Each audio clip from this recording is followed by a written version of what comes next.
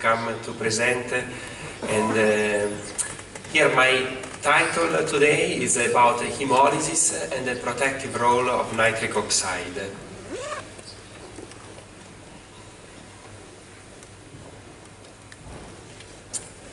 Second. Do you mind to go next slide?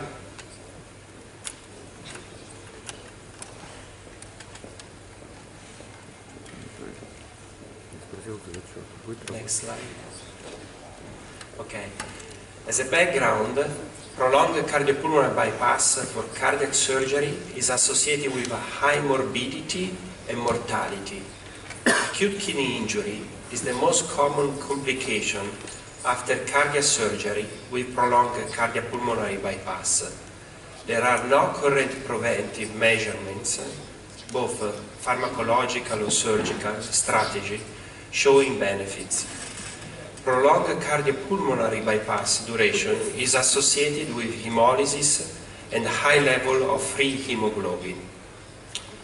Cardiopulmonary bypass induced hemolysis causes vascular nitric oxide depletion in the plasma, which is associated with acute kidney injury.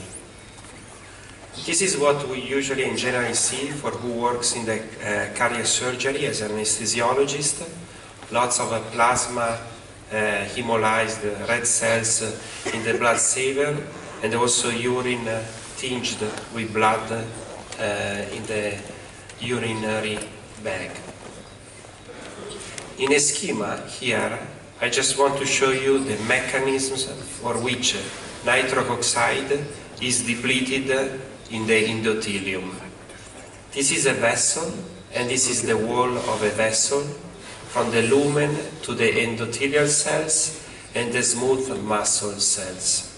Here it's a magnification of the graph. As you see in blue, nitric oxide synthetase 3, or endothelium nitric oxide synthetase, is the enzyme that produces nitric oxide endogenous. So during hemolysis, red cells break in circulation and releases free hemoglobin in dimers or tetramers. These dimers usually are scavenged by haptoglobin.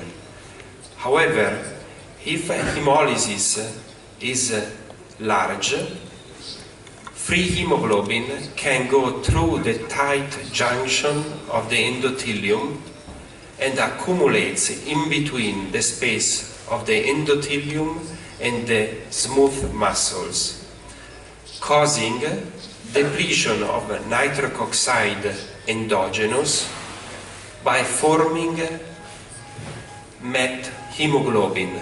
So oxyhemoglobin iron 2+ is metabolized to methemoglobin iron 3+, and then scavenged eventually by hemopexin to the liver.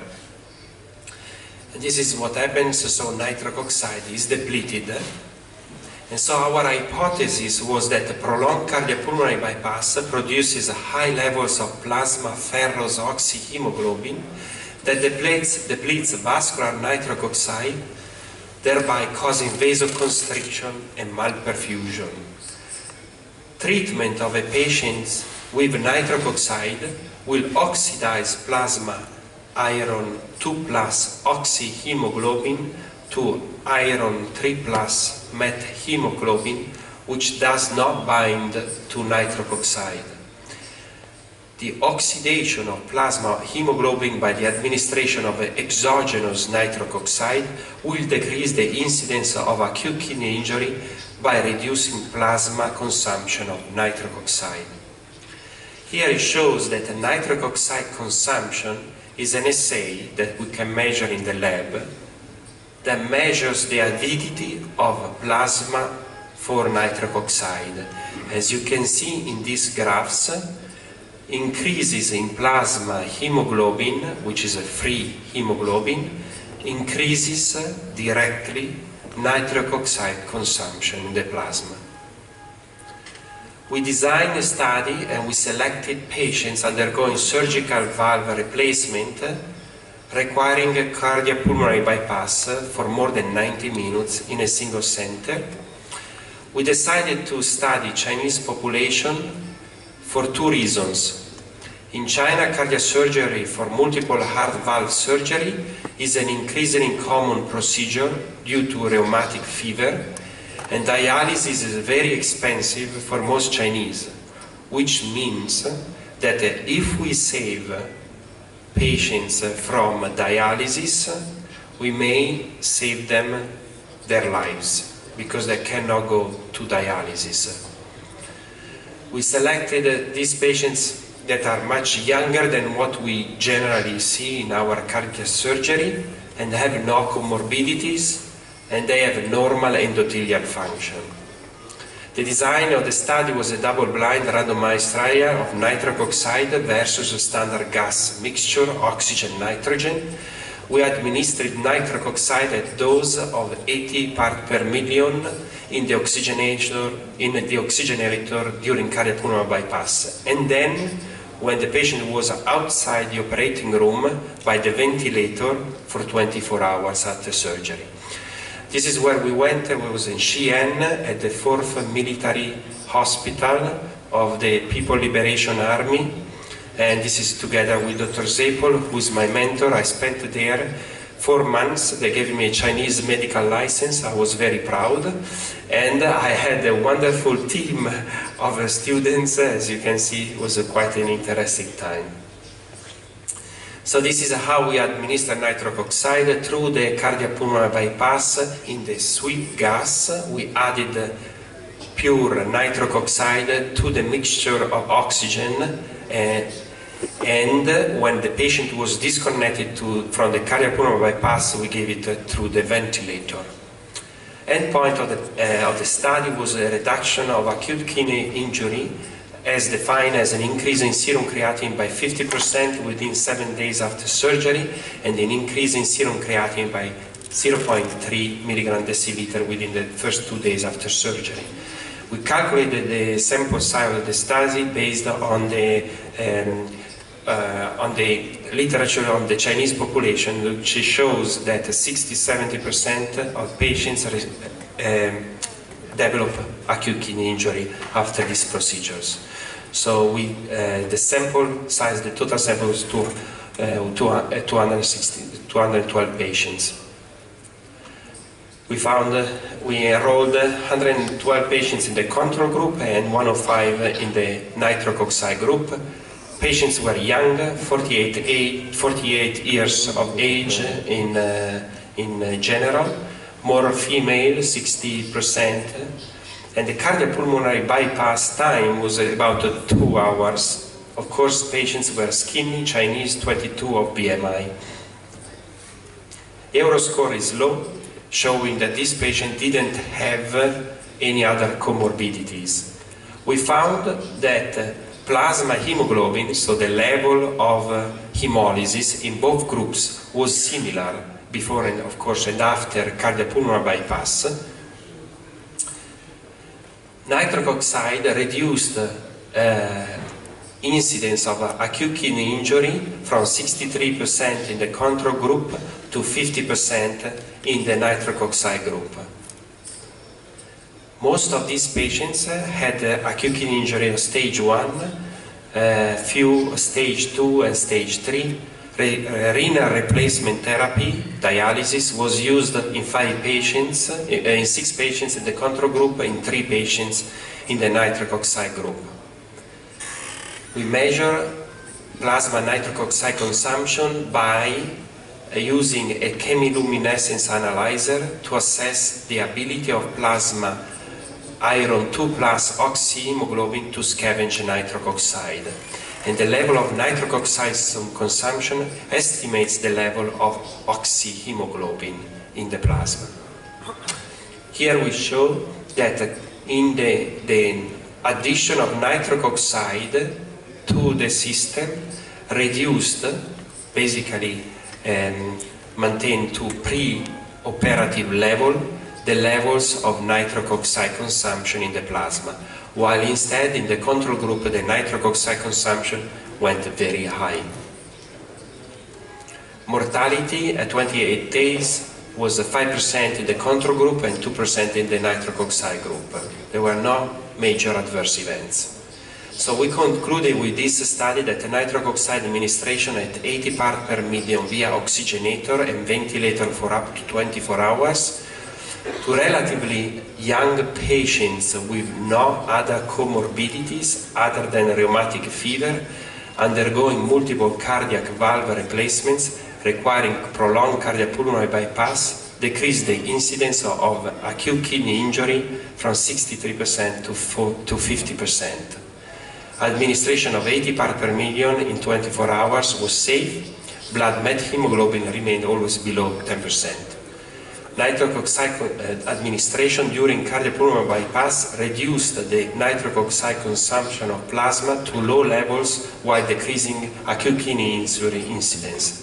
These findings suggest that the intervention that prevents vascular depletion of nitric oxide might be a possible target to prevent a renal injury associated with hemolysis. I presented this data at the American Heart Association in 2015. We have now collected 1 year survival data, and now we are, this study is now being submitted in a major journal. Now the question is, can nitric oxide prevent cardiopulmonary bypass associated acute kidney injury even in patients with endothelial dysfunction? So patients that we are most likely to see both here in Russia or back in the United States. The hypothesis is that in the normal endothelial cells on the left there is a normal function of the nitric oxide synthetase, while on the right, in the endothelial with the endothelial dysfunction, which means patients with diabetes, patients with hypertension, patients obese, that are most common to, or elderly, that are more common to come to the operating room.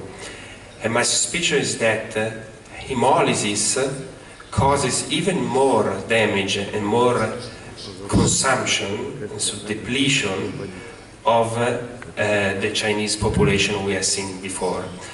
Thus, we designed a study at Massachusetts General Hospital, and we started this study with prevention of renal injury by nitric oxide in prolonged cardiopulmonary bypass in patients with endothelial dysfunction. And this is now a study undergoing at MGH. Now, the real reasons of hemolysis worldwide is not only extrinsic to red cells like we have seen, cardiopulmonary bypass is one, but a major one that is the most common is malaria, which is really the major issue for related injury of hemolysis. So we designed a study and we conducted a study in Uganda on inhaled nitric oxide as an adjunctive treatment for cerebral malaria in children. And we did a phase 2 randomized open-label clinical trial. This is a Lancet Global Health information showing that more than 1 million children die every year for malaria. And most of these patients, and most of these kids, children, are in Africa. So we designed, as a background, children with cerebral malaria have high rates of mortality and neurological sequelae. Nitric oxide metabolite levels in plasma and urine are reduced in cerebral malaria. This randomized trial assessed the efficacy of inhaled nitric oxide versus nitrogen as an adjunctive treatment for cerebral malaria. Patients receiving also in addition to, intravenous artesunate. We hypothesized that patients treated with nitric oxide would block plasma hemoglobin vasoconstriction, improving blood flow to the brain. And here is just 2 minutes just to see, yes, you can start. 2 minutes just to see this video we produced then when we went to Africa. every 15 seconds a child dies for cerebral malaria. And cerebral malaria is the most severe form of malaria. So we did a study in collaboration with the African Center where we sent... Dr. Caroline Nabasumba, my motivating factor to work in malaria was because when I was an intern in the pediatrics department, I remember one day I had to lose over 20 children in my hands. And simply because they came with severe malaria, I will never forget that. Her name is Scovia Chohirwe. She has 9 kids and this is the 9th kid. She came by foot. The distance from here to her place is 15 kilometers. She started her journey at 5 in the morning and reached here by 8 in the morning. The symptoms started on Saturday and then the mother tried to give her herbs but they couldn't work out. When she was coming, the baby was bad off because he had high temperatures and even at the extent of a baby gasping. So she came praying that the baby should reach her. My name is Juliet Mwanga Amumpire, and I am the principal investigator of the study investigating the effect of inhaled nitric oxide in treatment of cerebral malaria in children in Uganda.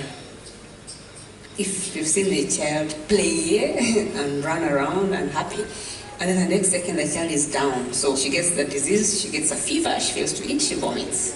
Then when she gets complications, she convulses, and you know that the more she convulses, the more her brain is damaged. So you know that in your mind already. So you want to stop the convulsions as soon as possible. Then when she gets cerebral malaria, she's in coma. I know that anytime the brain will shut down and she will die. So you watch her really helpless, right?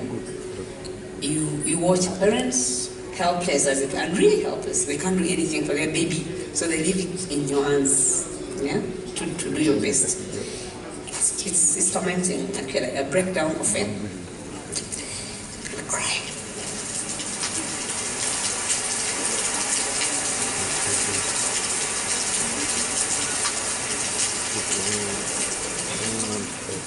My joy is to rescue this child from near-death experience to life after that. You see a child is going to die the next 5 minutes, and because of your small, not complicated interventions, you see the child living, and that's a joy for the team. I'm Lorenzo Berra. Our team provides a human experiment to see if we can improve the outcome of cerebral malaria in severely critically ill children. The most important thing is, do the children resolve their cerebral malaria faster? Do the parasites go away quicker? The pilot trial gives us signals as to whether it's worth doing 1,000 babies, 10 centers in 10 different places in Africa. We started in October 2011. And we're about half done now, 45 of 92 babies. If this works, the next step is 1,000 babies or 1,500 babies. So of course, my dream is to see malaria eradicated completely. But before that happens, we can't let children continue to die. We have to make sure that those who get the disease get healed completely. And also when they get better, they don't have sequelae. So they live a complete life and be useful citizens to the country, to the world at large. For me, that's my dream.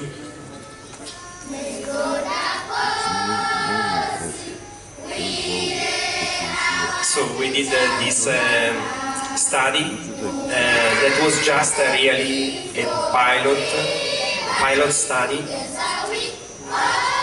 to understand them. Do we have any question? If there is no any question, then we are going to pack our books, our belongings, and then we go home. Have you heard? Yes. Okay, thank you.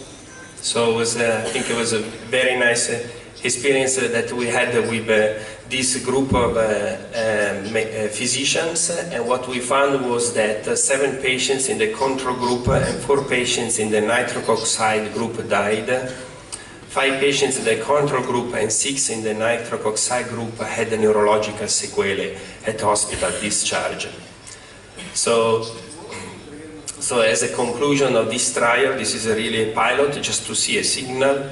We couldn't demonstrate a reduction of mortality, but there was definitely a trend towards a better outcome. There were no neurological impairment in children treated with nitric oxide. A large trial utilizing measurements of cell-free hemoglobin and maybe right heart pressures to assess pulmonary vasoconstriction would be required to learn whether breathing nitric oxide could lead to improvement survival rates in the subgroup of malaria patients. In addition, I would say that now we have finally made a new prototype in which it's a device that produces nitric oxide from air. So there is no need for tanks anymore. So we are designing now a trial where we can actually enroll by generations of nitric oxide from air that we already showed in the first trial at MGH. We already showed that this production of plasma generation of nitric oxide is equivalent to tanks of nitric oxide. So in conclusion, I just wanted to thank my mentor, which is Dr. Zepol, that really taught me everything I know about nitric oxide, together with Luis Ignaro here, the Nobel Prize for nitric oxide, and Joseph Bonaventure, who is really the renal kidney specialist that really taught me everything about acute kidney injury.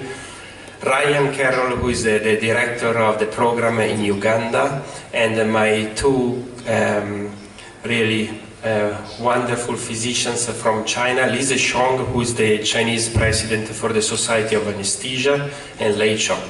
Thank you.